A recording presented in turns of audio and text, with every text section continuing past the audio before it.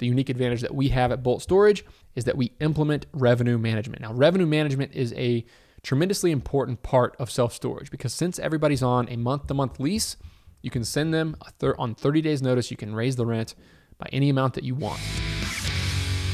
Welcome to the Nick Huber Show. Let's talk about self-storage. That's why you are following me. It is what I do. It is my asset class in real estate. I built a self-storage facility. Well, I say we, my business partner Dan and I, we built a self-storage facility from the ground up with 5 outside investors in 2017. May of 2017 is when we opened the doors for business. Started planning the project as a new development in 2015. It was early 2015. It was almost 2 years from the time that we looked for property to the time that we opened the doors for business. You fast forward to today, we have almost 5,000 units, 4,930 self-storage units, 24 properties, 642,000 square feet in Ohio, Pennsylvania, New York, and Connecticut. We are putting in offers on self-storage facilities daily. We have 4 acquisitions employees that are helping us originate deals. We are growing fast. I mean, we put an offer in on a Georgia property, a Kentucky property, an Indiana property, all in the last 4 days. So it's a matter of time until we have 50 properties and we are spread out across probably 30 states. Well, maybe 30 states is 18 to 24 months away, but really soon. And if you think about self-storage as an asset class, people often ask me, Nick, can you give us an overview? How do I learn just the basics on self-storage? I think the difference between self-storage and a lot of other asset classes like multifamily, industrial, medical office, retail, whatever it might be. The difference between that and self-storage is a high-touch business. It is an operator's business. It is a business where we deal with, as you can see here, we have a cost basis. Let me tell you what our cost basis is. I'm looking at my document right now. Our cost basis in our self-storage portfolio is $34 million. Now, you may buy a $34 million industrial building or an office building, and you may have less than 5 tenants. We have 4,900 of them. So what that means, and also all of them are on month-to-month leases. So what that means is that our business is a operations heavy business. I mean, we can talk about the bottleneck in the business, and our bottleneck right now is finding deals, as with anybody. Financing is easy to come by. LP capital is somewhat easy to come by now that we have a little bit of a track record of delivering returns. And operations for us is blocking and tackling, but that's because I come from an operations background. I started a small business with my partner back in 2011, but the thing that makes self-storage different, and it's actually very similar to things like RV parks, mobile homes, is that it's high touch. We have tons of tenants and they're all on month-to-month leases. So that means that I have an operations company, a company that runs the business with 12 employees focused on that side of the business right now to manage $34 million in assets. That's operations heavy. We answer 75 phone calls a day, 75 emails a day. We process 30 move-ins and move-outs every single day. And we have 30 plus vendors, meaning snowplow, lawn care, cleaning units, cleaning companies, overhead door companies, gate companies, you name it. There's a lot that goes on in the self-storage business. So if you're looking for a passive investment, this is not the one for you, but that's the reason why I love it. Now, if we zoom out and look at self-storage as an asset class, it's really gotten hot. 2016 was a record year as far as value of self-storage facilities, popularity of them as an investment class, the amount of capital that's earmarked that wants self-storage. It's really been nothing but growing, taking off since 2015, 16, 17, 18, record year, 19, record year. 2020, obviously half of the year was spent in a holding pattern.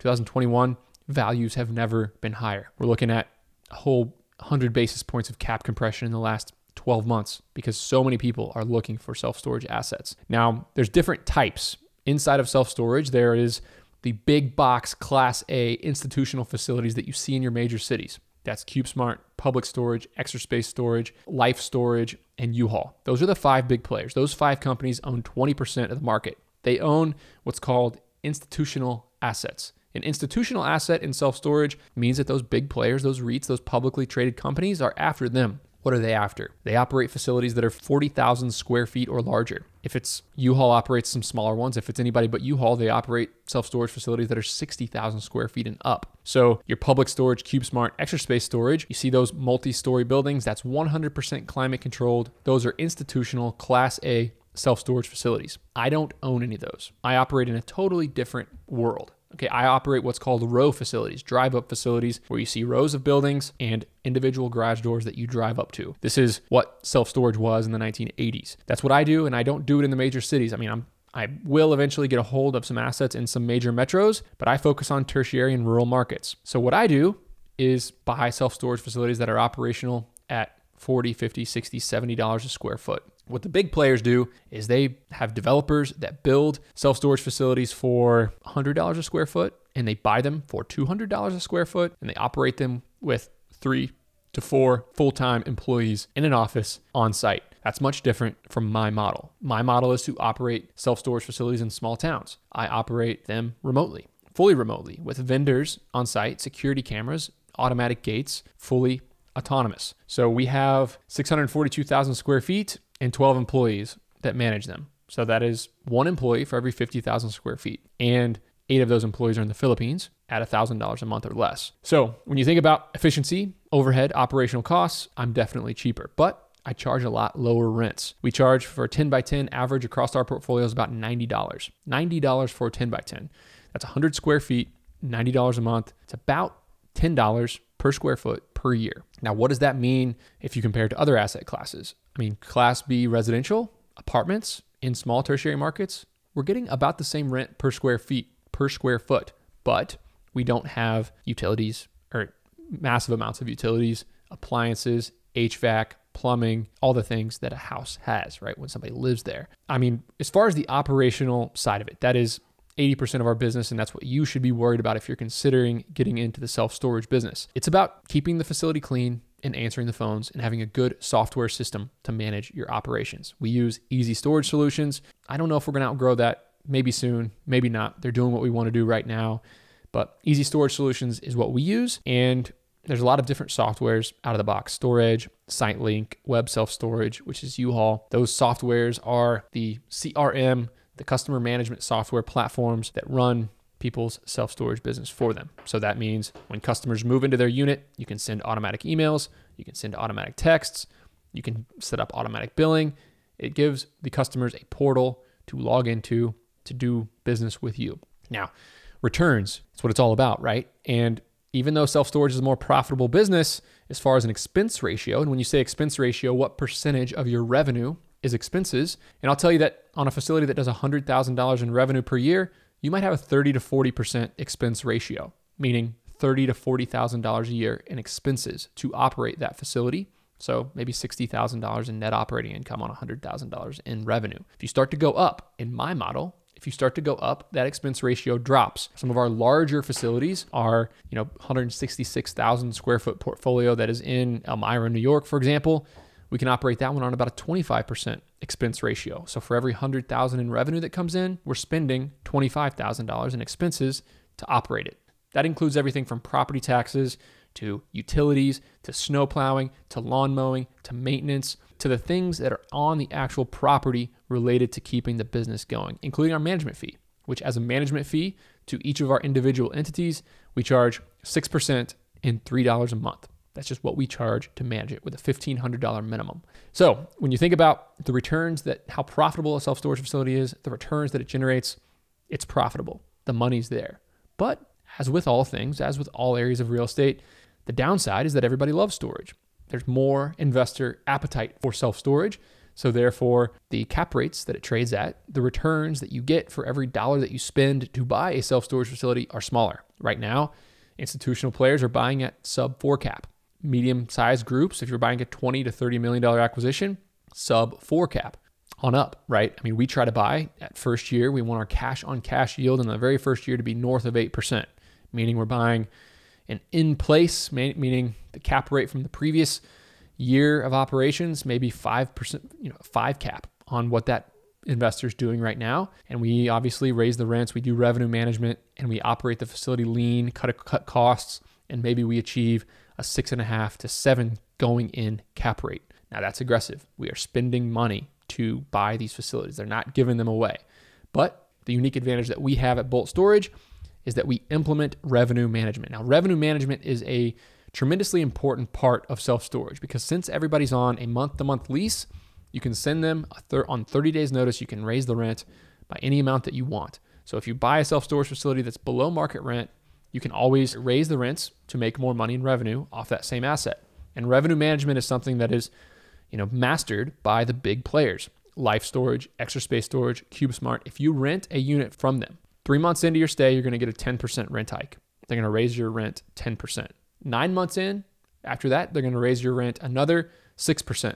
And then they're going to raise your rent 6% every 9 months until you move out. That's called revenue management.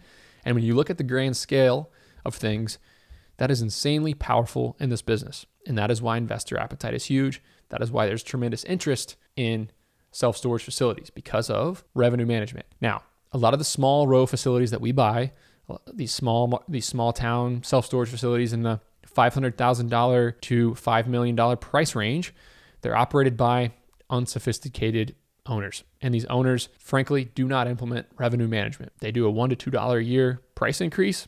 Obviously, nobody moves out for $1 to $2. And what happens is over 5 years, they have sub-market rents. Everybody in town's full. The pricing is not high enough. So the thing that we found to be a really serious competitive advantage for us is that we implement big city revenue management into small towns. So there we have it. That's what I do. That is the self-storage asset class.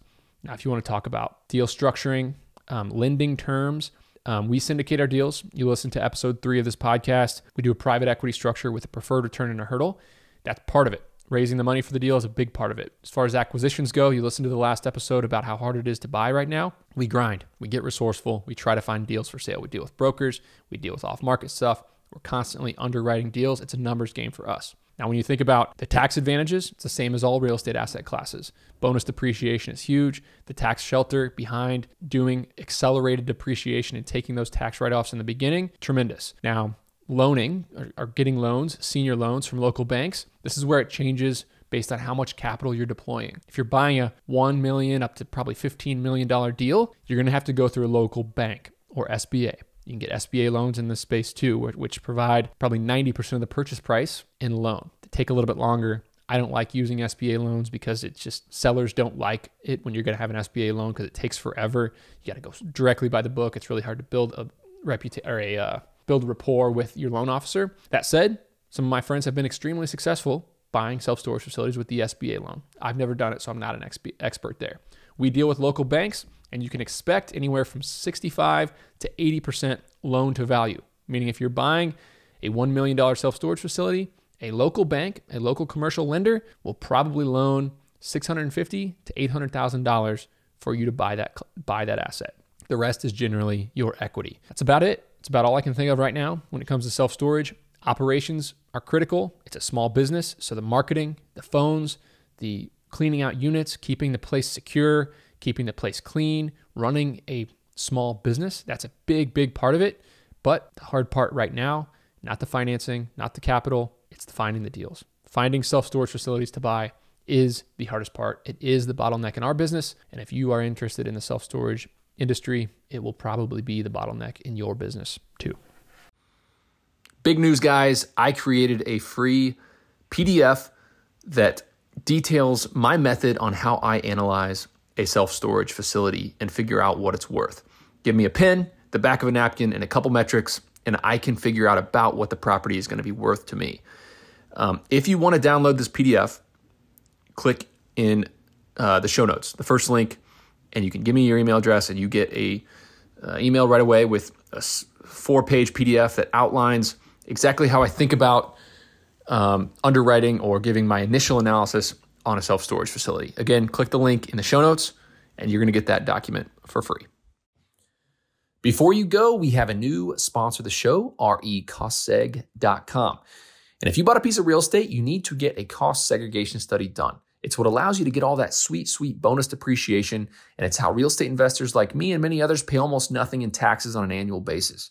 You can cost seg a single-family rental, a short-term rental, or a large commercial property.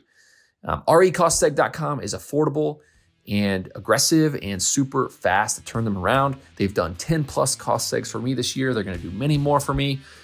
Visit recostseg.com to learn more.